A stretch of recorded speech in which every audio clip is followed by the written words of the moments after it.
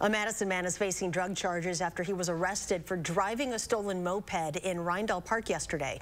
An officer pulled over the man near the park's garden after seeing a moped that had been reported as stolen.